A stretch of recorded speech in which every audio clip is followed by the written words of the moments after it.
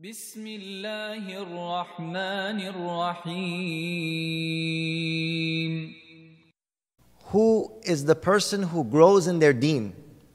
What is the sign that a person is higher in their deen? What is the sign that a person is on another level in the deen? Is their closeness and their attachment to the Prophet sallallahu alaihi wasallam. This is why shaitan will do anything that he will put doubts in the heart of people about hadith. Shaitan will do anything to put doubts in the heart of people about the sunnah, about the hadith. Because the Quran, people just interpret it whatever the way they want. But the hadith is very straightforward. This is exactly what it is. This is exactly what you have to do. So, equal to your connection with the Prophet sallallahu alaihi wasallam, equal to your following the sunnah of the Prophet sallallahu alaihi wasallam will be your status in the deen. If a person wants to grow in the deen, you grow in your relationship with the Prophet sallallahu alaihi wasallam. And this is what Allah Himself in the Quran mentions. لَقَدْ كَانَ لَكُمْ فِي رَسُولِ اللَّهِ أُسْوَةٌ حَسَنَةٌ. Verily, in the messenger, for you is the most beautiful example. It's very simple. What the Prophet did, just do it. That's as simple as it is. What the Prophet did, you do that. Obviously, there's many other rules that come along with it. You have to ask the scholars, and you have to question the scholars, and you have to know what are the details in some things. But basically, in his moral life, in his way, in the way that he showed us, the Prophet ﷺ, his life was an example for us. The closer we are to his life, the better Muslims we will be. And the more distant we will be from his life, the more distant we will be of Islam. And look at those people that are just weird ideologies. Who are they? They are the people that are most distant from the life of the Prophet, and the thinking of the Prophet, and the lifestyle of the Prophet. And they're just making a deen of their own. Whereas in reality, it's not a difficult matter. It's very easy. La ilaha illallah, Muhammadur Rasulullah. So we asked them, where's Muhammadur Rasulullah? Are you denying Muhammadur Rasulullah? No. Not denying Muhammadur Rasulullah. Yeah, but there's no relevancy of Muhammadur Rasulullah to you. If you don't believe in hadith, where's Muhammadur Rasulullah? If you don't believe in sunnah, where's Muhammadur Rasulullah? There's no Muhammadur Rasulullah then.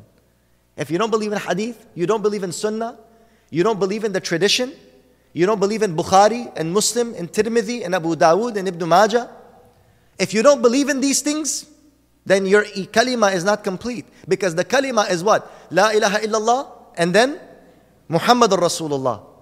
I challenge anybody who says, Personish ko kalimet cheez, kalimet tabukhan. He'll say, La ilaha illallah Muhammadur Rasulullah. No, you got it wrong. You don't believe in hadith, right? So you have to take away Muhammadur Rasulullah. If you say, I don't believe in hadith, you have to take away Muhammadur Rasulullah. Subtract Muhammadur Rasulullah. That's your deen. But La ilaha illallah, the Jews also have it. What, the Jews don't believe in La ilaha illallah? I challenge you. What, the Jews don't believe in La ilaha illallah? They're strict on La ilaha illallah. Very strict. They don't believe in paganism. La ilaha illallah. This category of the Yahud that's mentioned in the Quran, this was a small firqa. This is not the Orthodox Jews. وَقَالَتِ الْيَهُودُ عُزَيْرٌ إِبْنُ اللَّهِ.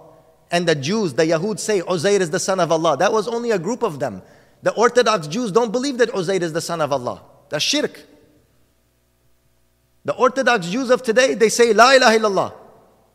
So I'm asking you, my dear foolish Muslim, who says I don't believe in hadith, who says I don't believe in Bukhari, who says I don't believe in the sunnah, what is the meaning of Muhammadur Rasulullah? Oh, but he gave us the Quran. So how do you believe in the Quran? And the Quran, it came from him. The Sunnah also came from him. So you should deny the Quran as well. Deny the Quran, because the Quran didn't fall from the sky. The Quran, it just fell from the sky on the earth. Oh, okay, here we go, we have a Quran. No, it came to us through Muhammad sallallahu alaihi wasallam. Muhammad sallallahu alaihi wasallam narrated it to the Sahaba. Sahaba narrated it to the Tabi'een. He recited it to them. There was no writing. He read it to them. They wrote it on leaves. They wrote it on the bones of animals. They collected it like this. It was passed down. The same method was used for hadith. So why is it that you believe in Quran, but you don't believe in the Hadith?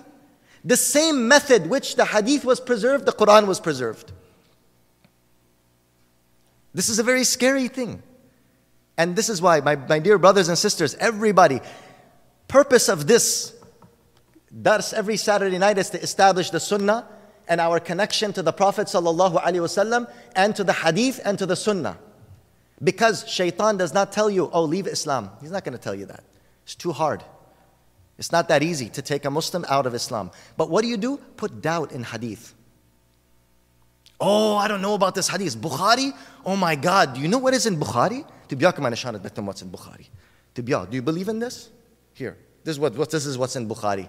And then they'll show you something, Nasar Dara, Nadum Dara, is some hadith, like isolated hadith somewhere. There are 10-volume commentaries of the Bukhari. What is he talking about? 10 volumes. It's just like gupshup. Is he telling you about the story of his life? I had coffee, I had chai. What is the 10 volumes explaining?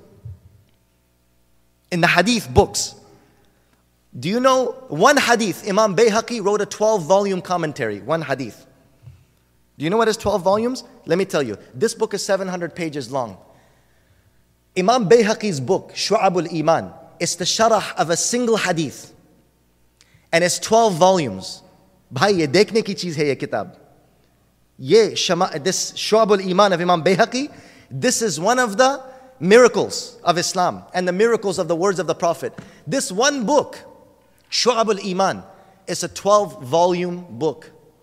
It's a commentary of one hadith. It's a commentary of one hadith. Now these people, they look at one hadith without any commentary and they said, oh, I don't know, this is just too confusing. I can't believe I can't believe in hadith. How can you believe in hadith? Look at, this is so confusing. This is so doubtful. This is Bukhari. You believe in this? And then they put doubt inside your heart about the hadith. Do you know how much the scholars have discussed this? How much of a background there is? There's a background behind the hadith. Why the Prophet ﷺ said that? Where was he when he said that? Was it day or night when he said that? Was he in a battle? Was he in a situation? Was he old? Was he young? The narrators of hadith have explained everything. The narrators of hadith have explained every detail. Can you imagine that one hadith, it's 12 volumes. You know what the hadith is? I've said this many times. The hadith goes like this. Al-imanu bid'un wa sab'una shu'bah. فأعلاها كلمة لا إله إلا الله وأدناها إماتة الأذى عن الطريق رواه البخاري. This is one hadith. This hadith that it took me literally not even a minute to recite has a 12-volume commentary. This guy is like, he's taking this one hadith, astaghfirullah, look, this is what Bukhari says. Do you believe in that? And then he said, oh yeah, maybe I don't believe in Bukhari. Maybe hadith, I shouldn't believe in it. And this is what people are doing. This is how people are getting confused. If you don't know, ask. If you don't know, just ask. Why are you trying to venture it on your own? It's like for me opening up a medical book, opening up a calculus book and say, astaghfirullah, this is a math book. Why does it have letters in it? Math book shouldn't have letters. Math book should have numbers. Astaghfirullah, Saikutu. Do you believe in this? Do you believe in this book, calculus? Oh, Dewana. How can you even make that iskar? That's such an ignorant objection. That shows the ignorant. This is how ignorant are some of the questions that these people are asking. It's like saying, why does the calculus book have letters in it? These are equations, you genius. These letters is part of the math. These symbols are part of the math. But that person doesn't understand because he has no training.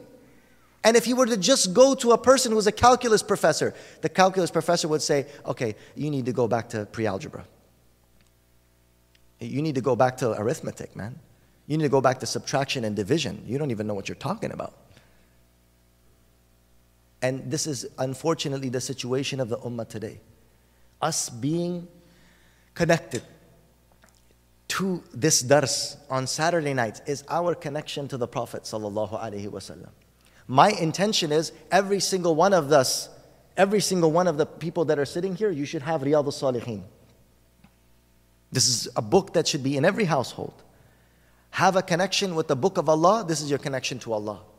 Have a connection with the hadith of Rasulullah, and this will be your connection to Rasulullah sallallahu alaihi wasallam. And attending this durus, this was one of my intentions, that we reconnect ourselves to these traditions, because this is the way that we connect ourselves to the Prophet sallallahu alaihi wasallam.